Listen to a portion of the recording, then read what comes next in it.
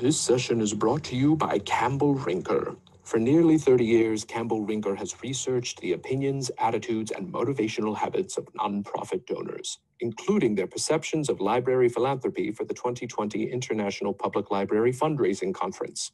To read recent survey insights or learn more about how Campbell Rinker can serve you, visit campbellrinker.com.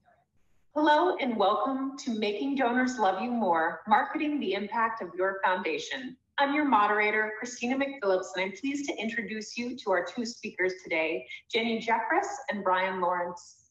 Jenny Jeffress has been the Executive Director of the Madison Public Library Foundation for the past 10 years. She was the first full-time director of the foundation and has expanded the organization's fundraising capacity by 10 times. She enjoys working on board development and major gifts, and she loves capital campaigns. Previously, she worked at the Madison Children's Museum, Brooklyn's Children's Museum, and as a fundraising consultant. She is a past president of the Association of Fundraising Professionals. And Brian Lawrence leads fundraising, communications, and oversees grant-making operations at the Seattle Public Library Foundation. He joined the foundation with more than 15 years of experience with working with local and national nonprofits in areas such as major gifts, corporate relations, and communications. Before joining the nonprofit sector, he managed corporate sponsorships and television broadcasting in the motorsports industry. He holds a master's degree in nonprofit leadership from Seattle University. And with that, I'll throw it to you, Brian. Thank you. Great, thank you, Christina. And first of all, a huge thanks to Carl Bloom and Associates for helping to organize the fundraising conference. This has been a real treasure for the library fundraising community. We're grateful for that. And Jenny, it's been great being a partner with you in making this presentation. Today, we're going to be talking about how to help make donors love you more. For many of us, we have great relationships with our donors, but the goal is always to increase our ability to connect with them and convey powerful messages of why their support matters. So we'll be covering some areas such as sort of understanding what your goals are related to your donor relations strategies, defining the messages that you might be delivering to your audiences, thinking about your audiences and how you understand what they know about you, you think about what how you can convey messages that will resonate to them. And then we'll also look at some of the platforms that are most commonly used for donor communications. And lastly, we'll take a look at how we measure success and gather feedback, which is really kind of a critical part of any really good development operation, is to understand whether what you're doing is really resonating with your donors and achieving the results that you would like to achieve. So the first thing that I'd like to talk about is, do you need to be a marketing expert? And clearly the answer is no. But you must always think about kind of your donor and how that how your messaging might feel to them. How does it make them feel? In terms of Jenny and I, our backgrounds are not marketing. So you're not getting a presentation from people that have had tons of advertising experience or whatnot. The closest I came to that was putting logos on a race car, and Jenny was an art history major in college. So we have learned by doing. But I think the thing that unites us and that we share is we both have a strong belief that the causes that we're marketing are so important to our community, and our donors are so important to that work, that if you truly do put yourself in their shoes, you can be a successful marketer in kind of your development operations. So when I like to think about sort of considering what the goals of a marketing program are, I always ask myself, like, just a set of 4 key questions. What does your audience know about you? For many of our library systems, I think that it's universally known that libraries, are about books. We have just great collections and people love them. But for many of our organizations, there's so many things that we do that they're just not as familiar with, and that can range from technology programs to race and social justice programs to different capital projects that we're undertaking. They're all being funded by, in large part, by private philanthropy. So I'm always asking sort of, what does our audience know about us? And then I'm also asking, what do I know about my audiences? What are my donor segments? And what are my assumptions about whether they know we do this or not? And what are my assumptions about whether they get what the long-term impact is of the programs that we might be funding? I also think about sort of values and the alignment of values, because that really is the key to a long-term successful relationship with any donor, is do your values align with theirs? And what is their motivation for giving? And ultimately, when there is that strong alignment, there is that propensity to become a lifetime donor. And lastly, I always think about whenever we're creating materials or communicating with donors, how will you be able to deliver a message that is repeatable? Meaning, can the donor go back to their kitchen table at night and tell their friends or family about what it is you shared with them earlier in the day? Because that's the key. We can often talk about sort of elevator speeches and the ability to sort of plant seeds, but really you have to think about what can the donor repeat, and that is what will be effective in driving your message home. So now I'll turn it over to Jenny, and she'll talk a little bit about foundation impact. Yeah, I think on your repeatable item, we were talking about, it's nice for a donor to be able to say, I give money to the library because it does X. And so I think it's really nice to create something that the donor feels like they're involved with and they want to support. So I think when we talk about the foundation and their impact on the library, we have to start with kind of what our mission is in our support for the library. So we actually have a vision in which we talk about supporting the library so that it's a world-class library. And that's why the foundation exists, and that's what we share with people in our Madison community. The people that our library serves are our Madison residents, but we also have programs that serve people in a much broader field, like we do our Wisconsin Book Festival, and that serves the Wisconsin community, but also now that we're doing things virtually, it actually draws an international audience. But primarily, we really focus on the Madison service that we provide and telling stories about the people that are served by the library in our community. And then the projects, and this is also pretty much mission-based for us too, because we describe ourselves as supporting facilities, programs and services, and endowment. And so that's how we define kind of what we do every single year. We do, not everybody does capital fundraising, but we do capital fundraising for either renovations or for building new libraries. So we certainly talk about that and have a big impact on that. We have endowments for every single neighborhood library. So we have 9 libraries in Madison, and each library has an endowment. And then we certainly fund programs and services, which also includes our collections. And our donors, from our conversations with them, really love hearing about collections because so many of them care about that so much.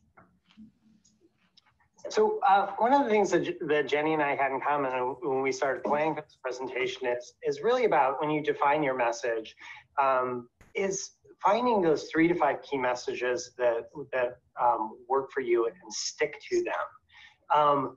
When I joined the library, I was like, wow, there's so many great things that the library is doing, and you could talk about them for days. But I think it's really important to sort of resist that temptation to be all things to all people all the time, and really to kind of try to lead with your strengths. We talked about this in the last bullet point about honing your message to your market, but sort of like if you look at Seattle, we have a community that really values race and social justice. Those are important programs to the equity is becoming a very much part of the donor fabric in our community. And, you know, the Seattle Public Library is doing really great work and has been for years. And so that's become a key part of our messaging strategy, is to talk about our equity work and illustrate that. But also recognizing that your market may be different. You know, I've lived in communities where, you know, race and social justice may not be the right message, but economic empowerment sure would be. So it really depends on kind of what your market is and what your strengths of your library are. I'll just comment on that a little bit further, Brian, because we were talking about, you know, what are the key areas or messages that we like to send out are the things we fund, and we fund them every single year because that's what the library needs. And so those are the messages we like to communicate to our donors. We always fund something in technology. We always fund collections, whether it's print or whether it's vinyl or whether it's ebooks, but we always fund collections. We always fund professional development. And I think people like to know that their library staff are supported in becoming, you know, really educated and learning new methods and learning new technology. And then we have a category of kind of equity and innovation. So that's the other category where the projects might vary, but that's the other category. So those are kind of the key messages that we use all the time. And that's how we kind of define what we support at the foundation. And when it comes to the delivery, I think you really need to be focused on illustrating your message clearly. We are always focused on why it benefits the donor.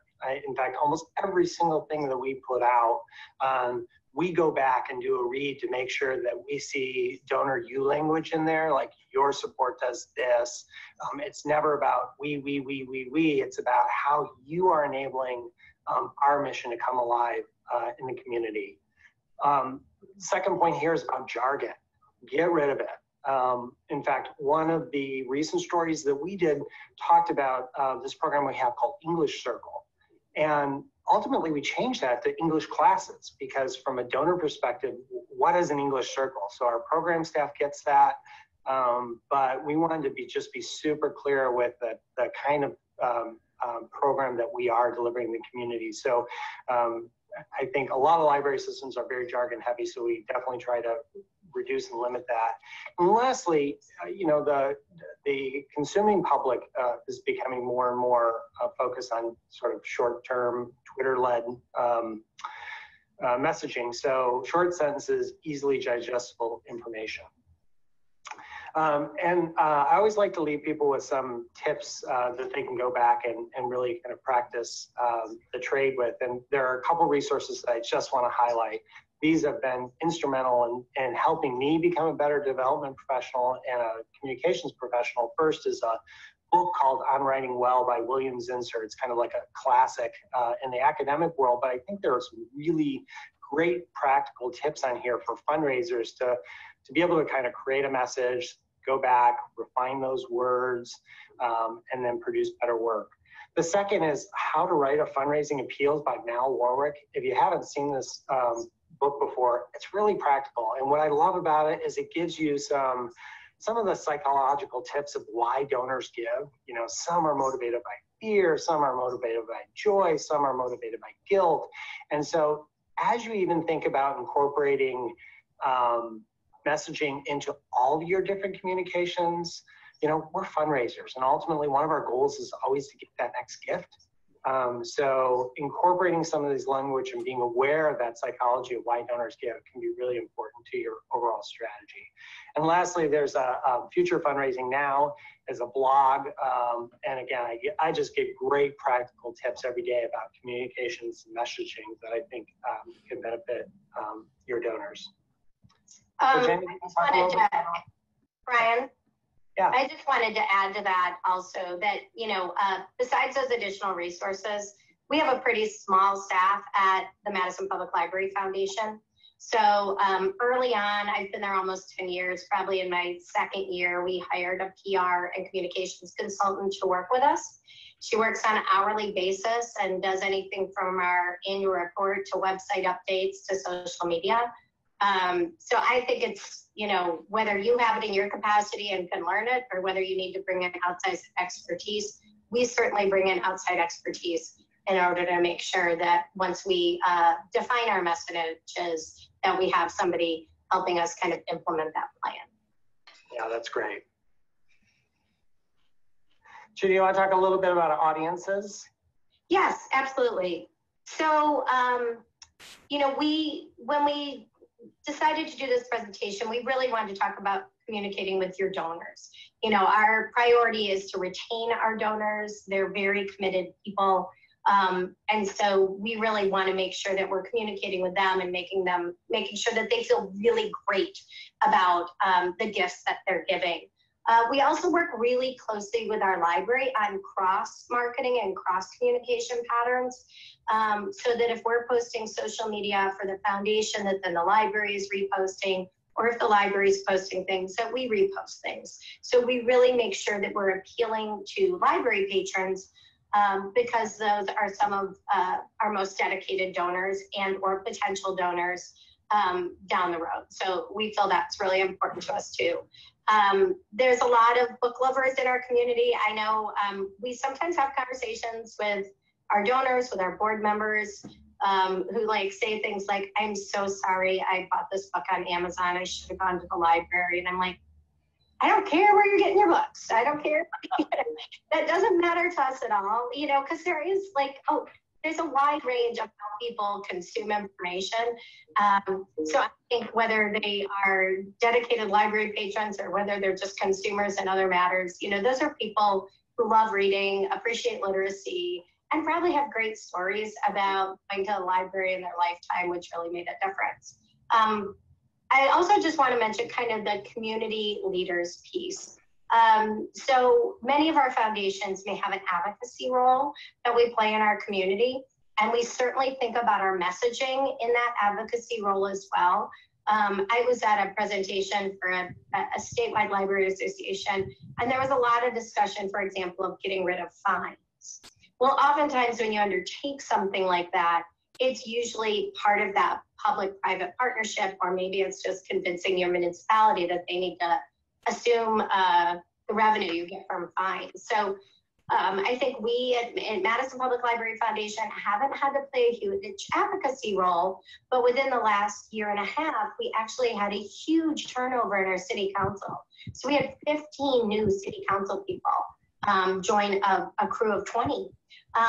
So suddenly we felt like, the foundation's name is coming up in the city finance meeting. And they're like, hey, the foundation can pay for that. Hey, the foundation can pay for that. And we're like, wait. Let's make sure that we really know more about our community leaders, are communicating about what the foundation's goals are, the areas we fund, the areas we've funded historically, so that when folks are in city meetings, there's no misunderstanding about what the foundation's role is in our community. And then finally, kind of library staff. Again, like we do a lot of cross communication, but we also need to make sure that library staff are really educated about what the foundation does. We actually do an all staff day once a year where we close libraries and bring our staff together. I don't know what that's going to look like this year, but we usually do that in September. And usually the foundation funds it. We fund all staff day, but we also play a role in talking that day and kind of sharing what the foundation's been doing for the last year, the types of things we've supported, some of the projects that we've been involved with, so that if patrons ask, or if somebody says, what does that foundation do? Or like, why do you have envelopes in this kiosk for gifts? Like somebody can answer that question. So I think they are the public interaction for so many of the people who care about libraries. So it's really important our staff are well informed about foundation activities and some of the key messages that we're trying to get across.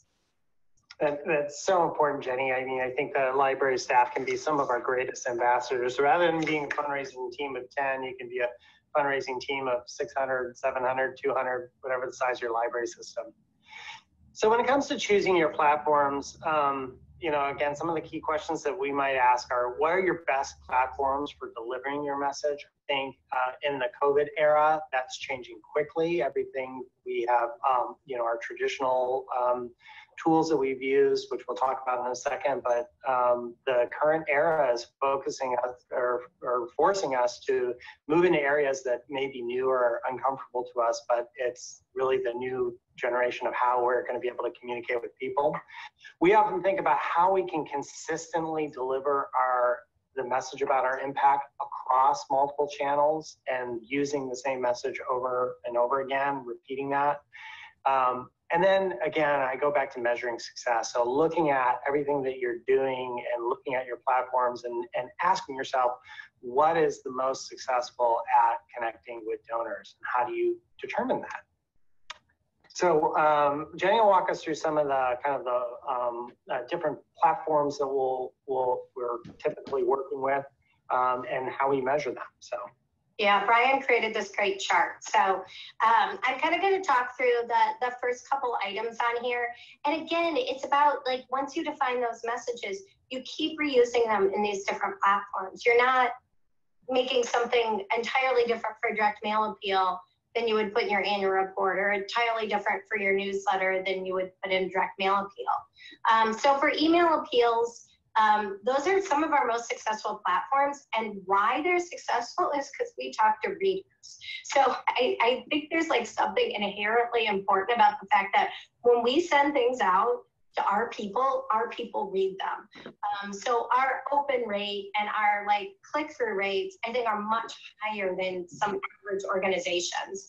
I would say the email appeal we did kind of be closed for COVID-19 and kind of talking about that a little bit. I think we had something like a 35% open rate on that email, which is really high. So you can get all these statistics in terms of the measurements from your email platform. We use Razor's Edge, and we use their email platform to communicate with our donors. But we do this communicating with existing donors, with lapsed donors, and we kind of moving down in direct mail. We do that there as well. So we do direct mail by mail, and then we do direct mail, and then we do the same appeal by email, but in a shortened format. What's been interesting about kind of moving into COVID-19 era is we have been pushing our donors really hard to give us emails. We're just like, we can communicate so much faster on thank yous, on everything, as if you would share your emails. So we're really pushing hard on that as well. Brian put in here, we at our library we only get emails for card holders that the library will give us, new emails. They won't give us addresses. So we have some limitations on how we can do that. But we do look at response rate. We do look at donations. We do look at kind of whether donations are going up or down and the measurements there. The annual report is something that we pay quite a bit of attention to because it is a great place to develop stories and then repeat those stories. So in our annual report, we actually do an online one only, where we have a longer annual report and we combine it with the library. So the library and the foundation do one joint annual report with their financials, and we tell a lot of stories with the annual report. Ours just came out. Our fiscal year ends December 31st. But we also do a mini report, and we'll show a picture of that later. The mini report actually does go out via mail. It's heavy infographic material, and it's our donor list. We actually surveyed our donors to see if they cared about whether their name was in the annual report or not. And they like overwhelmingly cared that their name was in the annual report and printed. So we've continued to do that as well. But those stories are stories that then may appear in our direct mail appeals. When we do those direct appeals, we focus on those same things I mentioned. We always focus on technology, we focus on collections, we focus on professional development, and then we focus on equity and innovation. And we do 4 appeals a year, and we kind of split it up in those categories. News and e-news, great, more timely stories in our e-news. We only do 3 newsletters a year. So they tend to be a little bit bigger and meatier. We do a print version that's distributed in our libraries as for the actual newsletter. And we do get great open rates and great responses for our newsletter. We actually include a gift envelope, and this will come up later in terms of coded envelopes, but we get good response rates even when we send out an envelope in our newsletters. So it really gives you a good sense. And we do get emails after like every newsletter.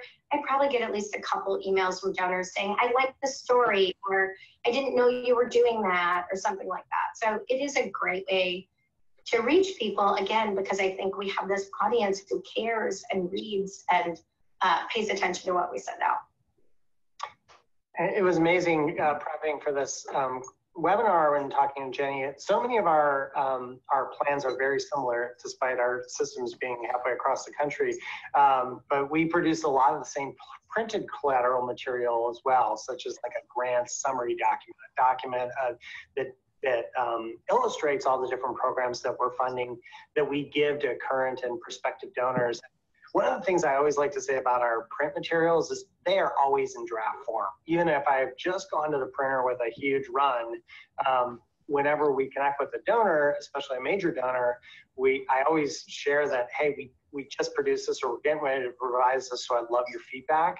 And that's a great way to sort of measure whether that printed piece can be really effective. So to me, like, everything is always in draft form. But it's also important, like, as you think about your stewardship calls and your phone calls and your handwritten notes, to think about incorporating some of your sort of key messages into those pieces. Can be a really effective way to kind of, again, reinforce why their contribution matters and what you would like to have them walk away learning about your organization.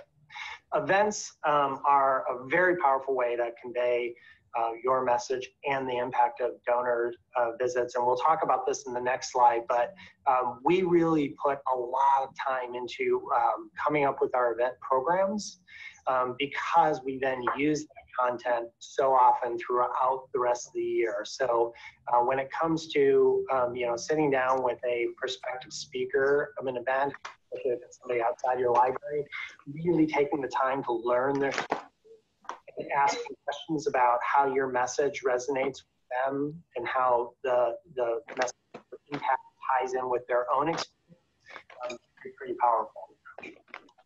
Social media and traditional ads. Again, with social media, it's kind of a new era where purchasing ads on Facebook and Twitter, the cost barrier tends to be very low. The rewards can be significant. Sometimes it's kind of hard to judge them, but again, it depends on your own library system. Traditional ads in Seattle, we have a great partnership with our local newspaper, and they provide us some in-kind advertising, which is phenomenal. But again, you can look at clicks, shares, views, plus circulation statistics to really understand the impact there. And then, of course, press outreach. I think Jenny and her team do this really well for their programs in Seattle. Our library does it well from the foundation perspective. Maybe we need to kind of work on growing and developing that a little bit. The next slide here talks about leveraging your message. As Jenny mentioned, really, we like to reduce, reuse, recycle as much as we can, because if you're like our system, you're a pretty small, lean team. And so again, we take our event script, we put that into a follow-up email, we reinforce our key messages through those emails, then we might use that in our monthly e-news, then we might use it in our fall direct mail, then it might be used in an appeal and an annual report. We might feature a quote in our case for support. We might have a web story, and then we'll share it with our library.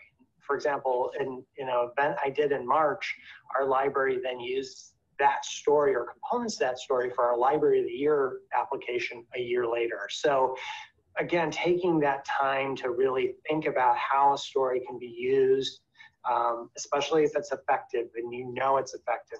After our event, we heard, oh, our speaker was great. Well, then that's your cue that you can really use that story in all of your different channels throughout the rest of the year. So Jenny will walk us through kind of one of her plans for the book.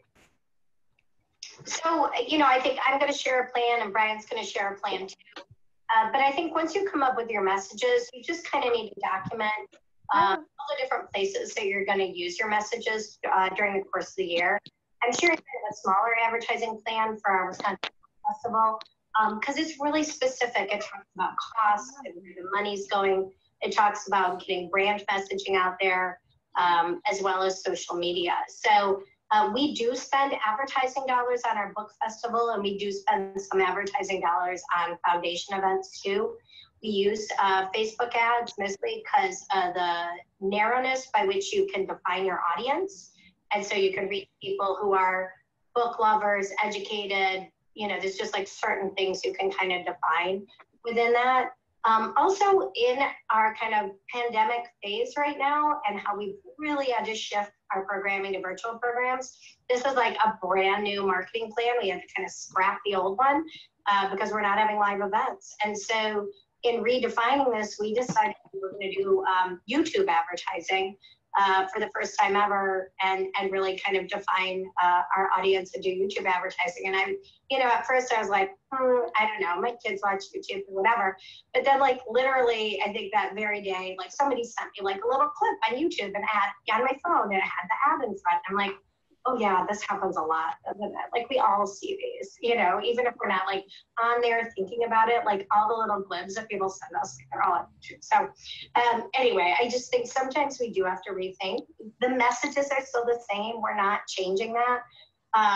But I think we have to sometimes rethink some of the platforms that we use in the age that we're in and in the environment in which we're sharing information. So that's been kind of important to me. But the messaging, again, stays the same. It's just what are the platforms we choose in a given time. And here's a look at, this is something we're putting together right now, which is a way for us to map our stories over the course of the year. So this is just kind of a grid that we're starting to work on. And you'll see across the top, we have our key messages. And again, my recommendation would be to come up with 3 to 5 messages that work for your community. You know, we think about sort of equity, education, and economic empowerment as 3 things that are really strong at. And so we're kind of looking at how do we illustrate these key messages over the course of the year. And this graph is probably simplified because your key messages might appear in, you know, equity might be in January, you might launch a student program in February, and I have an economic library to business program start in March. So it's just illustrative of sort of how you might map this out. And if you think about each of these different platforms and where you might use a story here and use a story here and use a story here, it might be an effective way to kind of map out your content so that, you know, you can know what you're going to be focusing on and start building those stories. You can also share this with your library so that they can build it and feed off this as well. So now let's take a look at some examples of donor engagement. Right. So I think back on the earlier chart, it talked about stewardship with donors and kind of using opportunities as a way to communicate with donors through stewardship methods. So this item on the left-hand side is a little note card we send to what we call our loyal friends. So those are donors who've contributed 10 consecutive years or more. And we do this little card to them in the springtime. It usually has a poem on the front, which you can't see here. So we have a poem from the current poet laureate on the front this year. And it goes out and it says, like, you've been a donor for 15 consecutive years, and it changes for every donor. We just want them to recognize that we're paying attention. These are obviously our most likely planned giving contributors. So we send them a note every single year. We also do that at Thanksgiving as a stewardship method. We figure everybody holiday a Thanksgiving card. And each year, one of our foundation staff members puts a recipe in. So it's always a recipe in our Thanksgiving card. I can't tell you how many notes and emails we get like, Jenny, I tried your apple pie recipe and it was really good. And I, you know, it's a different way to engage with donors. You know, I think we just get really good response rates, and we try to think a little bit out of cycle by doing it at Thanksgiving time. On the other donor engagement front, this is the mini annual report cover pages, which I was mentioning to you. So we do a lot of infographics that's really clearly demonstrable here. We actually used an artist who did an artist residency as part of our Maker program. So she actually did the artwork. So there's a really nice draw in from library programming to our annual report. So she created kind of all these icons and all this kind of statistics here, again, speak to our core messages. You know, it's like how many items were checked out, how many digital items were checked out, you know, how much money was raised through our fundraising events, how many kids participated in summer reading, which we fund. You know, so we really kind of pull out the key elements, just making sure that our donors see them, but just in this snapshot. I think as we kind of evolved in our annual report development, we really thought these infographics, that's what people are going to need. And they may or may not get into the deeper stories online, but it's helpful to us to, again, emphasize our key messages through these very great highlight points. So. Great. And another view or another approach, this is something that, this is an excerpt from our annual report that we produce, which is, again, similar to Jenny, we're going to have a combination of a printed version as well as an online version, which includes our donor names, etc. But on the left is just a letter. So we did, with our annual report, we did kind of two different segmented mailings. For our major donors, we included a, you know, sent it via first class. We had a letter from both our board president and our executive, our CEO, Jana. And these letters were, you know, heavily customized in terms of, you know, handwritten notes at the bottom of them. And then in terms of the content of the actual report, you know, we featured, we went from kind of small chunks of stories to more sort of in-depth profiles of different people. So this page here focuses on Apollonia, Washington, who's one of our Raising a Reader daycare providers. So we focus heavily on kind of why this program impacts her and her students and families that she serves, and sort of reduce the amount of sort of infographic that we traditionally applied. So we kind of took a different approach this year for the first time and saw some pretty good success. So donor surveys. Jenny, yeah, we're going to talk about feedback. So I think we really undertook a regular plan of doing donor surveys on a regular basis, and it's really made a big difference in the kind of information we get and how we can make sure our stories are reaching people. So we have kind of a set of regular questions that we ask every year. A lot of what we ask really has to do with where donors want to see their funds spent. Like, do they feel good if their funds are spent on collections? Do they feel good if their funds are spent on summer reading programs? Do they feel good if it's spent on capital costs? So we really ask donors to kind of rate some of their experience with where their gifts go, which is super helpful to us and helps us, you know, hone how we speak to them. We also ask like what things they like to read, how they like to communicate with us, and just get feedback on all of that. We always ask a planned giving question, whether people have included us or are thinking of including us in their estate plan. So we always ask that as well. Our surveys are typically anonymous, but there's a spot at the end where they can put in their name and email address. And if they do that, they get entered in a raffle where they win a prize. And usually that prize is, we work with Wisconsin Public Radio, and it's like books and a hat and a bag, a big package from Wisconsin Public Radio. But we do that just to try to encourage people, especially those who might have said they've done a planned gift, to self-identify, and then we can follow up. So we do that kind of survey all the time, once a year, and sometimes we put in time-specific questions, like during the pandemic. We actually did a really quick survey, just you know, asking people are using e-materials, you know, any digital materials, audiobooks, downloads, things like that. And it's helpful for us to get good feedback. We do event surveys as well after every event that we do, just to gain people's information. You know, we figure we can always learn, we can always do it better. So we are a big fan of a survey, but just a general donor survey once a year when we think people will read it. Again, they're readers, we get huge response rates. We usually get about 25% return rates on our surveys, which means we're getting not just a little sample, but a really good sample of information from our donors. And now's the time to do those, because what we're hearing over and over again, record click-throughs on emails, record reading right now. So people are home, they're eager to do something. We were going to do a donor survey later in the year, and we're accelerating, moving up that effort because we know people, we have I hate to use the term captive audience, but in some ways we do. Not untrue, not untrue. So finally, on marketing feedback, I think I mentioned these are like the simple things you could do. Some best practices, not going to cost you a lot of money, but information that you can get together.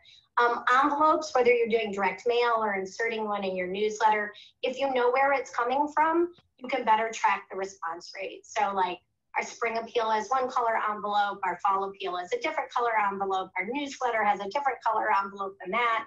Sometimes when we do a specialized appeal, like for a capital project, that looks different, so we know where that's coming from. You know, and sometimes, I don't know about you, Brian, but every once in a while, I literally get something that has a logo on it that's about 10 years old. So I'm like, this person has been holding on to this envelope for 10 years. And, you know, it's like a completely different logo. So I think sometimes that happens too. We got to talk to our stakeholders, and, you know, sometimes it's surveys, but sometimes it's at events, sometimes it's at individual meetings. But I think Brian's point on, you know, talking about things being drafts and getting people's feedback really gives you good information. Whether on all this kind of e-material, click-through registrations, or like purchases of tickets, see what's working, what's resonating with people. We have really found that the shorter the email, the more likely the click-through happens. So we've really had to kind of adjust our content to make sure that people are getting through enough just so they can click through, and that's all they really need to know. Brian could talk about kind of what's the one thing you learned, because you kind of talked about that with your donors. Yeah, so we started putting in, for example, we did a pledge card at our luncheon, and we put just a little box on there and it was recommended by a board member or a committee member. What is one thing you've learned from today's event? And you know, you can get single words or short sentences about what really resonated from a program or event you had. So it's simple and easy for the donor to do, but it can give you great feedback as well. And I think this point on trends over time is super relevant right now, because as I said, we had one marketing plan when we were doing live events, and now we have to have a different marketing plan when we're doing a lot more virtual events. So I think you really do have to adjust to your time period and choose platforms that work within that time period to make sure that you're getting the message out to your people. The last one is kind of the self-identified storyteller. Again, when we get envelopes in the mail, you know, whether it's a little note in the memo section or a little note wrapped with a letter, you know, we get notes from kids about how many books they've checked out, or we get notes from donors just saying like, I'm sending this in memory of so-and-so who loved this library and came once a week. But we capture those and we reuse those to share with other donors, because sometimes there's really great stories in there about how much people love our libraries and why they became donors. And those are the stories you want to share. Great. So, you know, we hope that there are, you know, just a couple things in today's presentations that you can take away from what we've said and help strengthen your message to your donors. But the key parts are sort of consider your goals, commit to your messaging and repeat it often. Really think about your audiences carefully. And again, how it makes them feel is so critical to success. Thinking about your channels and your platforms and how those can help you achieve your goals. And finally, as Jenny just talked about, sort of measuring success and analyzing those trends over time can really, I think, inform what is working for your organization and your shop.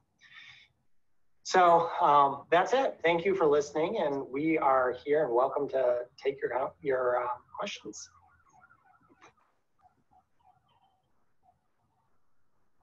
Okay. All right. Hello, everybody. Thanks for joining this one with us. Let me go ahead and unmute Brian and Jenny so that they can answer some of the questions. We've got a ton throughout the session, so that's fantastic. Just give me one sec. And go ahead and unmute you, Brian. You should be good. Okay, let's see really quickly. You're unmuted, and Jenny, I'm going to go ahead and turn your video on also. Okay. All righty. We should be good now. Hopefully that worked. Okay. So let me go ahead and spotlight you two so that everybody can see you. You both look fantastic. Okay, so let's go through some of the questions. It's amazing how much my hair has grown since between the time we recorded the video and now. Well, let's go through some of these questions. You guys got quite a few. So let's see. Okay, one of them was, what are some of the best ways you've learned who your donors are and their values? Do you want to start, Brian? Sure. You know, I think that donor surveys are always critical. I think our foundation has done a survey about every 2 to 3 years. And we also, you know, in addition to doing sort of the standalone survey, we often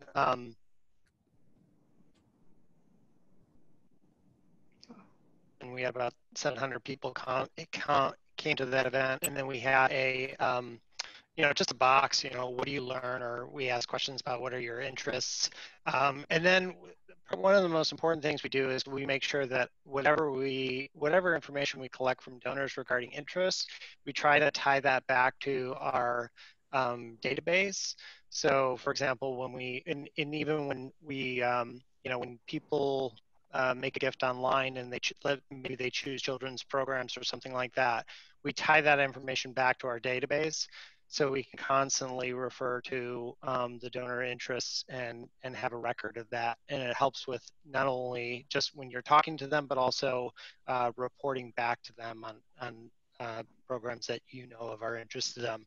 Last thing I'll say is there's so much sort of national research that goes into sort of libraries. Like, for example, Pew Research has great resources on why people value libraries. So you can use those tools to sort of generalize where people's interests are. I would just add that we used Wealth Engine, which is a service that can do kind of data analysis of your current donors. And that was helpful to us because it did give us things like ages for donors and grouped them, you know, based on ages and education and some other things, and just gave us some broader analytical data on who our donors were. You know, I think we always say that many of our donors are over 65. Well, it kind of proved true. So it actually was really helpful just to take kind of our main chunk of donors and do some physical analysis of those records to figure out who those donors were. Great. Let's see what else.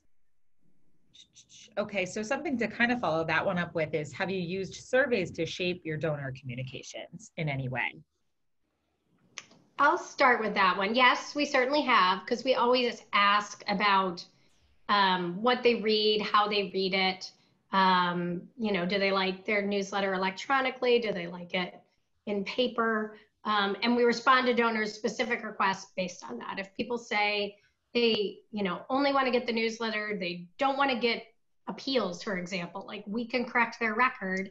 And so they only get one appeal a year and they won't get all the rest of them. So we respond very specifically when donors say they do or don't want certain communication, whether it's appeals, invitations, newsletters, e-newses, you know, and so if people request one thing or another, we respond to that.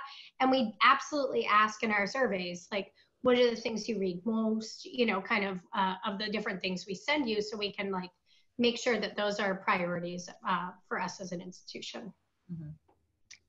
The other thing I'll add is, you know, when you're having conversations with donors, either, you know, pre or post event, or you're engaging with major donors, and maybe you're talking about a new program you're introducing, sort of, you know, keep in mind the reaction to it. So in Seattle, we launched some new initiative for older adult programming, and we really were getting a lot of positive reactions from our donors whenever we would talk about that topic. And you know, for our spring campaigns, we focus a little bit more on sort of the adult programs rather than our traditional children's programming, and we had a really positive campaign. So in addition to sort of those formal surveys that you do, just keep in mind those reactions that you get from donors when you're talking one-on-one, because I think those can provide valuable insight as well. Definitely. Okay, there are a bunch of questions, and I'm trying to stick with some donor-based questions to kind of gear it in any way I can, but let's see. Do you develop customized reports for mid or major donors to key projects, and has that reporting yielded good results? They also wanted to know about how, you know, sharing things, if you could talk a little bit more about how you share things in draft form with major donors, so kind of steering to major donors a little more for a second. Yeah, in terms of customized reports, we try to do a lot of that. In fact, we just did, you know, we're producing our report to donors now, and we kind of create a sequence where we're doing some individual reports to some of our major donors, followed by our report to donors, followed by a live event called the State of the Library, which hopefully all three of those will sort of reinforce the impact of donor gifts. But yeah, and again, tying back to sort of those interests, and specifically when you have donors who have made restricted gifts towards a specific program, it's in your interest to kind of, you know, respond back to them in terms of what their impact was. So the reports that we get from our library staff, we try to turn those around into reports that we then mail to donors. And then, you know, I mentioned sort of everything is in draft form.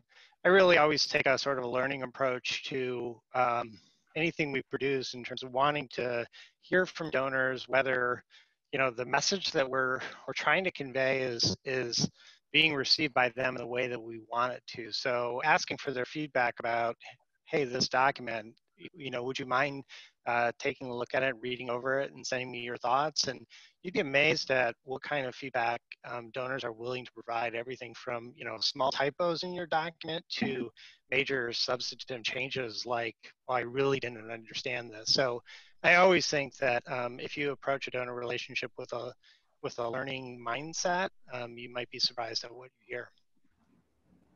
I would just add that we also do customized reports to our major gift donors, and there's nothing like COVID-19 to remind you to do another one, because I think, you know, we do tend to do them maybe twice a year, where we tell people kind of what's going on, and then we do like a final report. But, you know, there's nothing like a major shift in program funding to make you have to think about, okay, we needed to tell people what we are doing with their money. And how, yes, it's shifted to a virtual program, or no, our bookmobile is really just providing Wi-Fi and not delivering books right now, but it's going out into the community to provide Wi-Fi. So it, you know, sometimes opportunities are created for you to create customized reports. But then it's just, you know, it is effective that once you kind of do that, you just kind of alter it and can use those reports for a lot of restricted donors. Okay.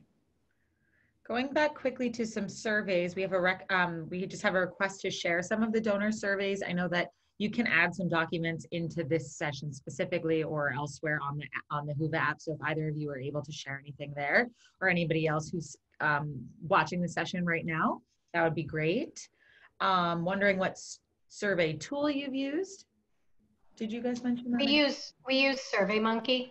Okay. We just like provides analytics for you, so you don't have to kind of do stuff manually. Yes. Yeah, we've used SurveyMonkey. We also use a survey tool we've started using a survey tool through Constant Contact, mainly because it allows us to connect who the respondent was to the survey results. So I would say we're generally not a huge fan of doing anonymous surveys because we wanna connect with that donor and understand, you know, how we can do better specifically in that donor's mind. Okay. And have you had any success? I think there was one about, let's see quickly. There was a question from Lauren Arana asking about out-of-state surveys, I think, but that question's gone, so we'll skip. Let's see, what else? What's your foundation's working relationship with the library's marketing and communications department, if any? I think Brian talked about that and had some similarities in some of our experiences. So I would say our marketing staff, the staff person for the library is also oversees all the web services for the library. So she has a job that's super split. She did get to add a staff person within the last year and a half, which has been super helpful. We try to cross-promote and collaborate with our library marketing team all the time. You know, I think sometimes because we're a foundation and we don't have to go through kind of municipal sort of stuff, we can do things a lot faster. So there's certain times where it's like we take the lead on stuff and then they can cross-promote because we can often get things done a lot faster. But we do work really collaboratively together. So that's a big part of what we do. And one of the things we've done is we started a monthly meeting with our marketing and communications divisions of the library, just so we can make sure that we're syncing up stories. Like, for example, one of the things we found is we have a communications manager who's a former news professional. She does a really phenomenal job of finding these like nuggets of stories within the library. And, you know, there have been a couple times where she's kind of gotten out ahead of the library and done a story about, you know, the curiosity cabinet on the 11th floor, and the marketing people all of a sudden get emails about where's the curiosity cabinet. So I think that coordination is really important. And the other thing is, you know, with our library, they've got such a huge job in terms of marketing, you know, promotion of events, wayfinding, signage, just so many internal functions of the library, whereas we're a little bit more focused on how do we show the impact of library programs on people. So where, you know, sometimes they're really focused on keeping things, you know, honoring privacy, where we're really focused on, we want people to be able to see another human being and how they've maybe benefited or used the library's program. So I think the relationship can be really positive if you kind of both identify your lanes and work together as much as possible. Okay, and I think we have time for maybe one more question. Does the foundation have their own social media platforms, or do you push from the library itself? I think this kind of relates to the last question. We each have our own social media platforms because oftentimes we're promoting our events that are fundraising events, or we do some educational talks around planned giving for our donors, for example. So oftentimes, you know, what we're promoting is more specific to the foundation's needs and asks. We also do a lot of our, you know, appeal sort of stuff through our social media.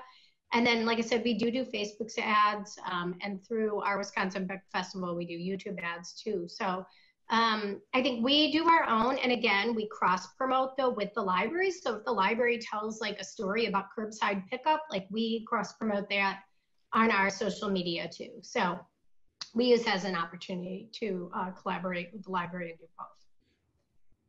And the same holds true in Seattle. We try to amplify their social media, and then we're especially specific when we would like them to amplify our social media, such as like when we're running a spring or fall campaign. So it's all about you know, being good partners, and you know, we always say our story is their story. So the more that we can collaborate, the better we'll off will be. Well, I think that's about all the time we have left for Q&A today, but Brian and Jenny, thank you both so much for all of your time. If anybody has any additional questions, I know there are probably a few that we didn't get to just yet, so we may direct those to our speakers. Thank you again. Everybody. Thank you, Katie. Thank you, everybody. Yeah, thank you. Bye-bye.